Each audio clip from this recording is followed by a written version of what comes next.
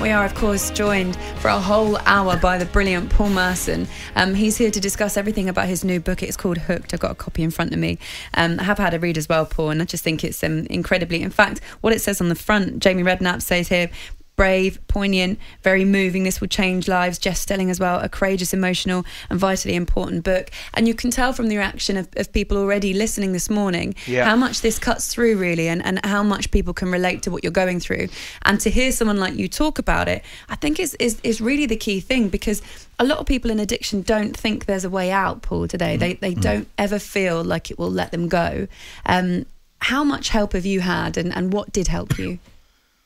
I did have enough of being like the way I felt. It just got to a stage, 36 years of, you know, when I was drinking, I wasn't enjoying drinking. I didn't like it. I just drunk to take me out the way I felt, and I just got fed up with it in the end. I'd get back from the pub or whenever it was, and Kate would go, "Did you have a laugh with the lads?" And I was like, "Not really, no. I didn't. I was just doing it for the sake of doing it." And that was it. But you never think you're getting out of this, and you don't until you've realised that you have an illness. You know, as I said, the cycle just keeps on going round. You hate yourself, you come out of it. You know, I mean, mine was that bad. My gambling situation as well was... The only time I was relieved is when I had nothing left. When I got down to zero and I had no money, it was like, I don't have to do this anymore. And people will think, how mad is that? And it just takes over your life. The compulsion becomes so much that, you know, I say in the book, I was playing at Aston Villa and we was playing Charlton away, and I always had my own room. No one would share with me because of my gambling, and I never sleep in the afternoon. And I wanted to break my fingers so I couldn't pick the phone up. You know, that's how bad the compulsion was. And I just couldn't stop myself. And until you realise that you're ill, I mean, it's so important to know, because no one's a bad person. You know, there's good in everybody, and you need to sort of like, you need to understand that you're not searching, because we all search. And I've been doing it for 36 years, is to try and be a good person. I am a good person, but when I'm in addiction, I become very selfish. I have no time for anybody. You know, I don't ring people. People ring me. I don't answer the phone. But when I'm not, and I get well, you know, I care for people, and and I don't become selfish, which is one of the big things with addiction. You become very selfish. I was going to say to you, Merson, I'm looking at it here, and do you have the opportunity to go? I mean, the book's unbelievable, and I've got to say to you, Jamie Redknapp says an incredible thing when he's talking about brave, and it's unbelievably brave to face up to. I know you won't think it's brave, but a lot of people, I can understand Jamie saying that.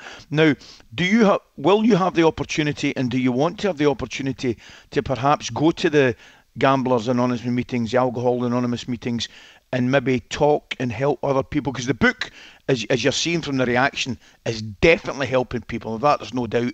Do you think you standing up at one of these meetings would help as well?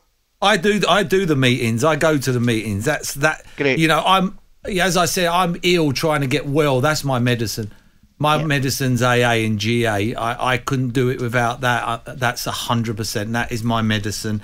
You know, I'm around people that, you know, when I talk, they're nodding. They're nodding their heads. You know, I'm not telling a story and there people are shaking their head, making me hate myself even more for what I've done. They're like, you know, and that's what it's all about. I have to do my GA meetings and my A, and talk to my friends in AA and GA, and you know, I just done a big share in which is a talk in LA on Zoom 2 weeks ago. So yeah, I do that.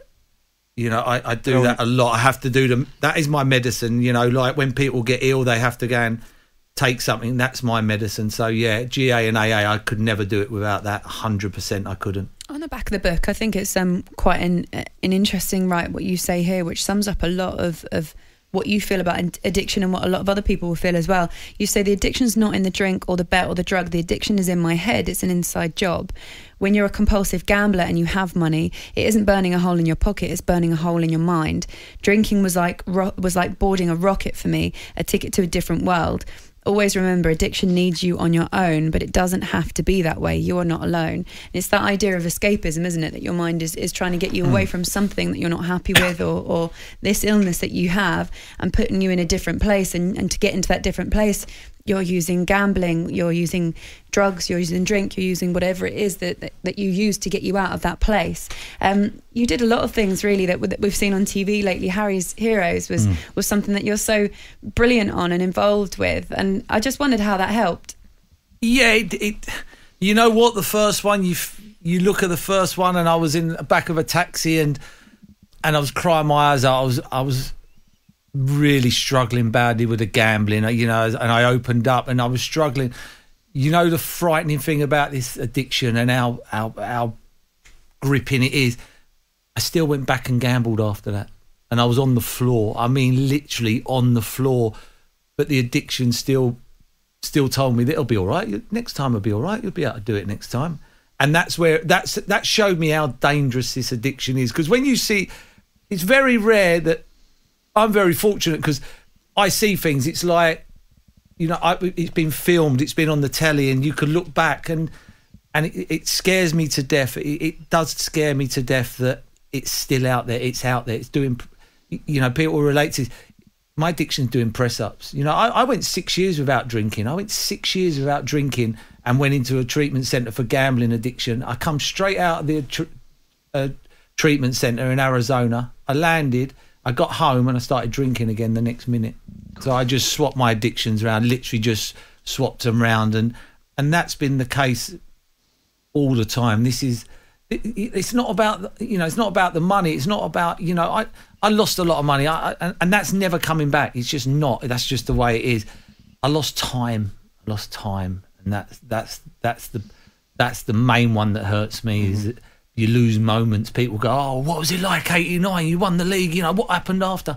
I ain't got a clue. Perry Droves, I rely on Perry Droves to tell me, because all I was worried about was hope we have enough beer on that coach for on the way home and we don't run out. That was my only worry. When you came on the show earlier on, you were saying that you hope, even if it just helps one person, that you would feel better. I cannot tell you how many messages we've had come through. I'm an ex-serviceman who lost my dad through alcohol. I've lost my marriage due to alcohol. Listening to Merce, I can see myself, a true inspiration. He says, thank you very much.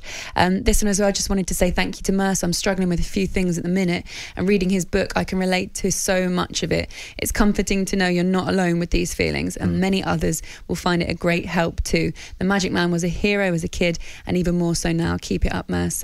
Keep your texts coming through as well, because we're going to read them out. And Merce, look, you wanted to help one person, you're helping a lot already. It's such a brilliant book, and you're with us until 10 a.m. talkSPORT Breakfast with Laura Woods, Monday to Wednesday mornings 6 till 10 on AM, on DAB, via the talkSPORT app and on your smart speaker. talkSPORT.